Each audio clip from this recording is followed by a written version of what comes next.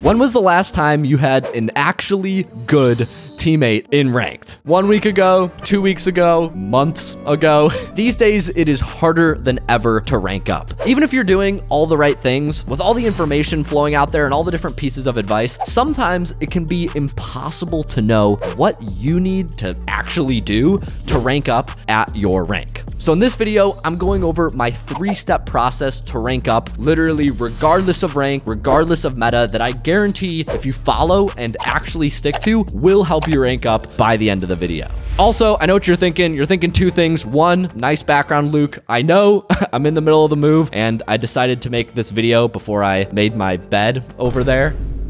Priorities, I know. And number 2, you're thinking, Luke, the title says how to rank up in 2023 and it's only 2022. We're going to the future. I genuinely think like this stuff will help you rank up regardless of like where the meta's at. And actually, on that note, let's do a quick time travel.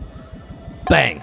Since my background is no good, we're gonna be using this for the video. We're going to the future. Without any further ado, here are my 3 steps to rank up, and I'll throw in 3 bonuses at the end, the 3 worst mistakes that I honestly still see players make that literally, if you just avoid making, will save you so many games. So yeah, let's get into this.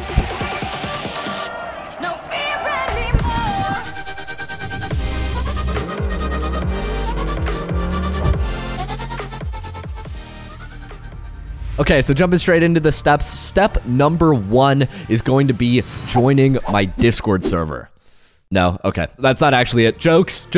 Step number 1 is actually finding teammates, which now that I think about it, my Discord server would help you with, but that's separate. The reason step number 1 is finding teammates is because I genuinely think the fastest way to like instantly rank up is to just stop solo queuing. From what I've seen, actually enrolling people in my coaching program, and this is not me pushing my coaching program, this is just something I found even from people who join the free Discord, is when you find a teammate, you can expect to shoot up anywhere from 50 to 150 MMR, literally by just not double committing and having all these communication errors. The problem is when you solo queue, you basically remove all like the potential teamwork and potential passing you could be doing, and you get into a lot of situations where literally it's not even like a mechanical issue or a game sense issue. It's just an issue of not knowing who should go for the ball. So like if you want the easiest way to rank up and you don't even want to change anything about your gameplay, literally just find a teammate at your rank. The best way to do it would be to join a server specifically related to improvement. My server is the largest for that, but there are also servers like the Rocket League free help Discord. Other content creators like I know Thanovic and Waitons have really good communities as well. And seriously, like just joining a Discord server and finding teammates, you can rank up 1, 2, even 3 full ranks. Or if you're just absolutely opposed to joining Discord servers and you don't want to meet people that way, what you can also do is just queue up with people who you win with, because generally the people that you win with are going to be better. Literally just hit the party up button and you can run up like 1 or 2 ranks just off of that alone as well. So before we even talk about the Rocket League strategies, find teammates, stop solo queuing, and you'll be so much better off.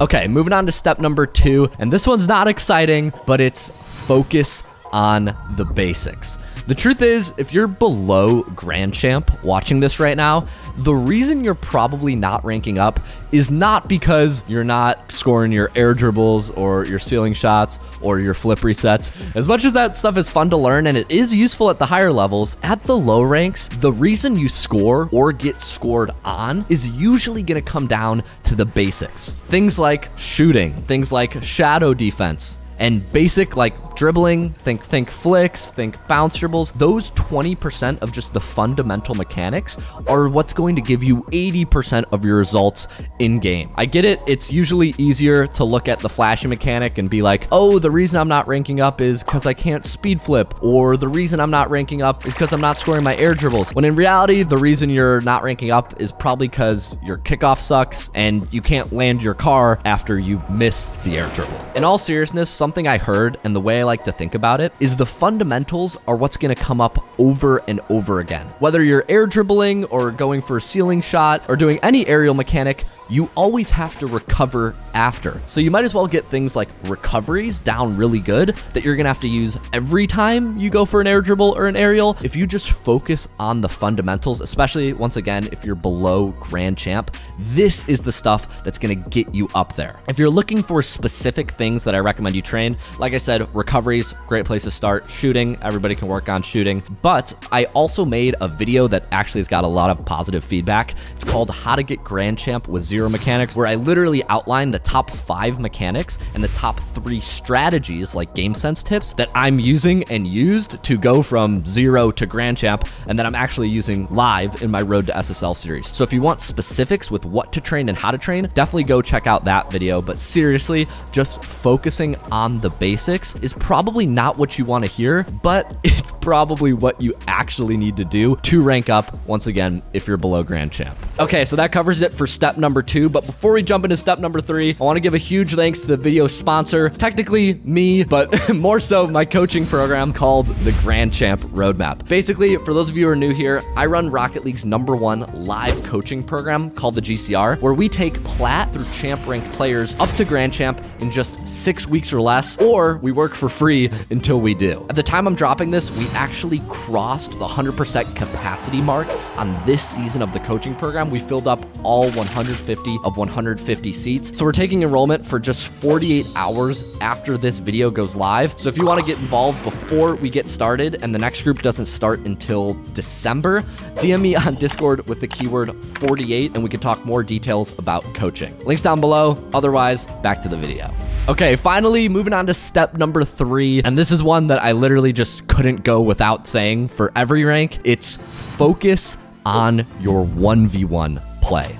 Now, when I talk about focusing on 1v1 play, I'm not just going to say go Q1s, although queuing ones is good. We'll talk about that in a second. What I think is super underrated at the lower ranks is not 1v1 offense, but 1v1 defense. The truth is, at the lower ranks, you're going to be put in a lot of 1v1 situations on defense. And I'm of the opinion, if you've been watching like my Road to SSL series, that you can literally get to Grand Champ, not even off of good playmaking offense, but just based on good 1v1 defense. Things like shadow defense, backward saves, being able to use your backboard and use the walls to saves are something that, for whatever reason, people at the low ranks are so under-trained when it comes to this stuff. Everybody wants to train offense, and literally nobody wants to train defense. So if you just focus on 1v1 defense, I guarantee they just won't be able to score on you.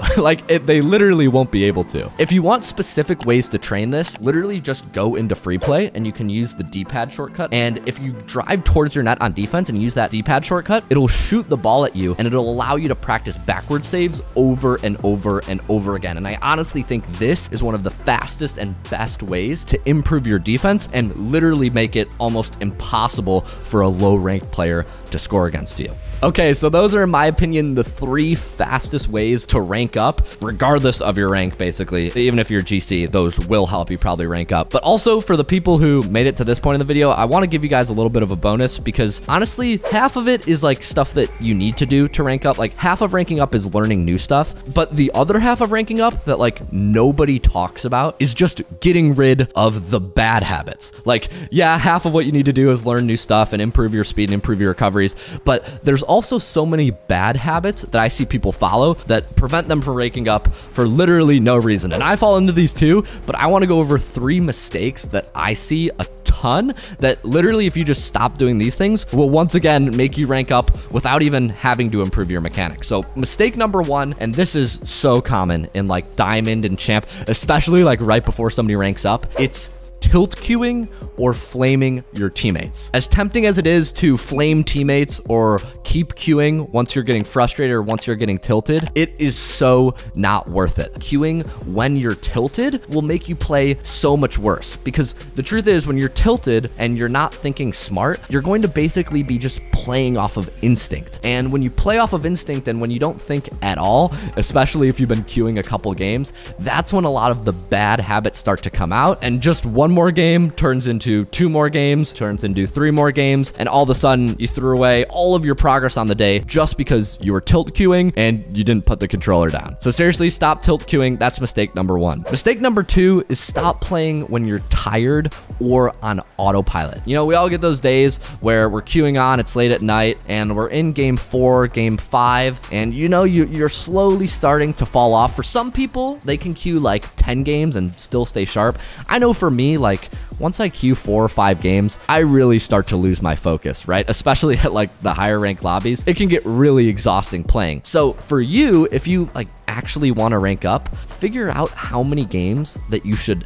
actually play, like, and that you can actually play before you get tired, and just stop queuing once you're tired. I mean, for most of us, like, we're peak in games like 2, 3, 4, 5, and once you get to like game 8, 9, 10, you're gonna be so tired that you're just not playing your best. So if you could just stop playing when you're tired, you'll probably just win way more without having to change anything else. And finally, moving on to mistake number 3 is playing when you're rusty or just not warmed up. You know, we all have those days where we get on Rocket League and for whatever reason, like, we're just feeling off, like the mechs are slow, the recoveries are bad, and you know, we're just not on for whatever reason. And I get this too sometimes, but for whatever reason, even when that happens, we know that we shouldn't queue ranked, and many of us just queue it anyways. And basically, we all know how that goes. When you're not feeling good before the game, you usually don't magically start feeling good after the game. You have to throw like 1 or 2 games just as warm-ups before you actually get started. So if you're somebody who does that and you just queue straight into ranked, if you're rusty, if you're coming back from a couple days off, put 15 minutes, 10, 15, I don't know, 20 minutes into a warm-up, and then wait until you feel good, however long that takes for you, before you queue ranked. If you do that, you'll probably save 1 or 2 losses every single time you play ranked, which over the long term will once again add up into a lot of rank gain. So yeah, those were my 3 ways to rank up. Find teammates, focus on the basics, and focus on 1v1 play, especially 1v1 defense, and then avoid the 3 mistakes. Stop tilt queuing or flaming your teammates. Stop playing when you're tired or on autopilot, and don't play when you're rusty or not warmed up. You fix those couple things, and I swear you will instantly see an increase in your MMR. Whew. Okay, that was a long one. Hopefully that was helpful. Let me know which one of these tips was the most helpful for you. And if you made it to this point in the video, thank you so much for watching. If you want to see more content from me before it goes live on the YouTube, or you just want to see life updates and stuff like that, go ahead and follow my Instagram. I've just started posting there almost daily. It's just SpookLukegram. I'll have it linked down below. But other than that, once again, thank you so much for watching, and I'll catch you all in the next video. Peace, guys.